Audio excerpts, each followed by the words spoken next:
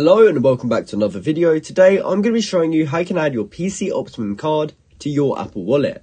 Now this is a very quick and simple thing to do, so make sure you watch this video all the way to the end so you don't miss any important steps. Now the first thing you must do is actually open up the PC Optimum app, and from there you do want to log into your account if you've already got one, or if not you can go ahead and click get started to actually sign up. From there you'll be logged into the app, and as long as you're on the home page you should be able to see your points at the very top. So in order to actually add our card to Apple Wallet, we must go down to the bottom, and the option in the middle is actually card, so we're going to go ahead and click on that. From there it will show us our PC Optimum card and the barcode, and also it will show how many points we got, but just underneath that there will be a button that says add to Apple Wallet. So what we can do is go ahead and click that button, and from there we will see a pop-up on screen that says are you sure you want to add it to your Apple Wallet?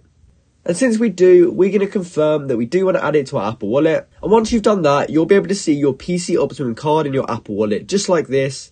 And if it comes time to use it, you can simply select it, then use either your Touch or Face ID to confirm it's you.